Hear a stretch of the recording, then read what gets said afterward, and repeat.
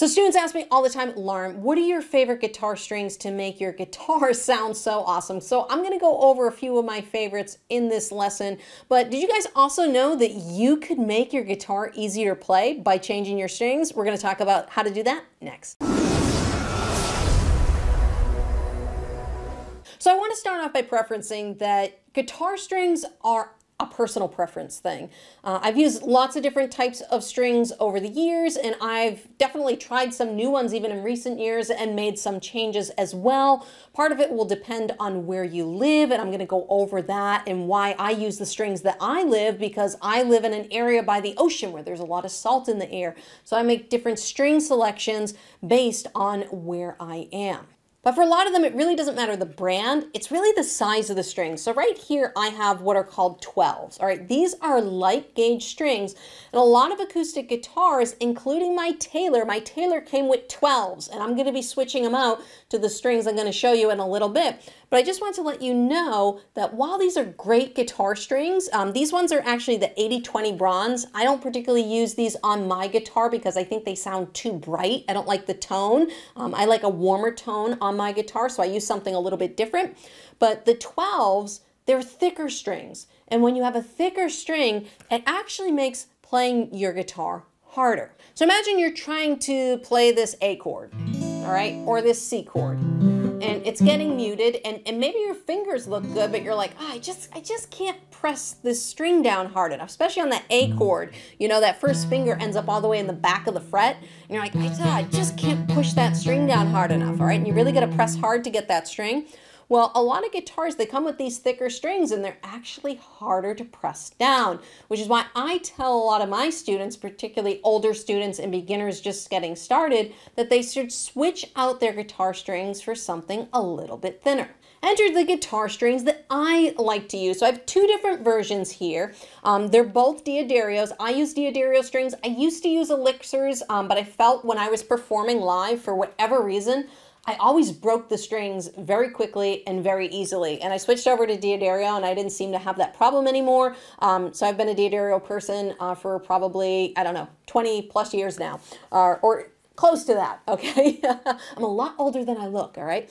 So I use extended life strings. You don't have to. They make non-coated strings. The reason I like the coated strings is because I live by the ocean, so my strings tend to rust out pretty quickly because of all the salt that's in the air here.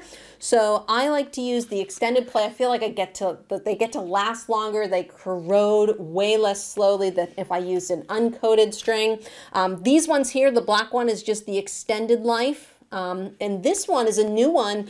I just saw this. I've never tried these strings before, but these are maximum life. They're a smooth feel versus the natural feel. So I'm interested to see the difference between these two, but they're both phosphor bronze. So I don't use 80-20 bronze because I think it has a very, very bright sound, and for some people you might want that. I particularly don't like that for my ear. That's where personal preference comes in. So I really like the phosphor bronze. It has a much warmer tone, and I just think it makes my guitar sound better. I asked the tech what my Taylor came with, and they are phosphor bronze strings. I knew because of the warmth, it just sounded great. They're my favorite guitar strings. It's good enough for a Taylor.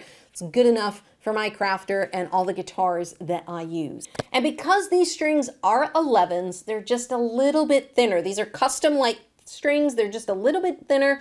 They make the guitar easier to play, particularly the bar chords. I don't know about you guys, but you hate those bar chords, especially that F bar chord. You tend to mute those bottom two, the B and E string.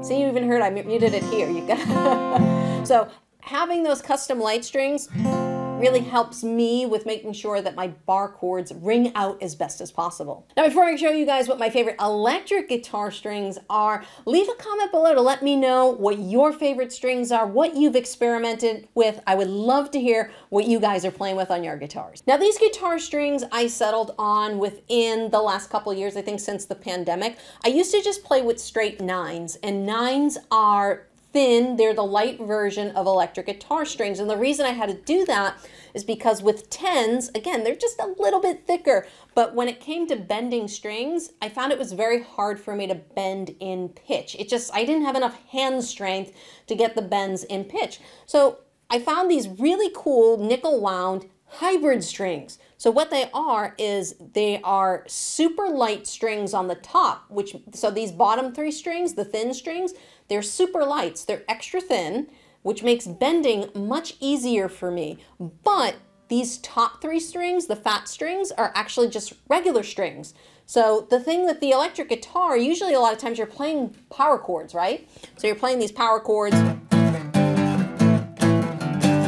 And the thing with power chords and playing rhythm, the thicker the strings, the beefier the sound. So having thin strings on the top, you can lose some of that thickness of the sound. So these hybrid strings really help to balance that out. I was able to play lead guitar much better. I was able to bend my strings in pitch. But not only that, when I went back to rhythm, I would have that nice beefier sound on the top strings, because you really don't bend. Like if you're bending these top strings, you know, you might do like a little quarter bend or something on the top string, but you're usually not doing like, you know, whole note bends on the top strings, depending on what you're playing. But so that's why I go with the D'Addario Hybrid EXL 125 strings. They're great. I haven't been able to find them coated recently, so I use the uncoated versions. But if you're looking for good balanced strings, those ones will definitely help you out. If you guys enjoyed this video on my guitar string recommendations, then I highly recommend you go check out this video over here where I'm going to talk about guitar picks, what I recommend for beginners, acoustic, and electric guitar, as well as some of my favorites. So I'll see you guys in that lesson right over there.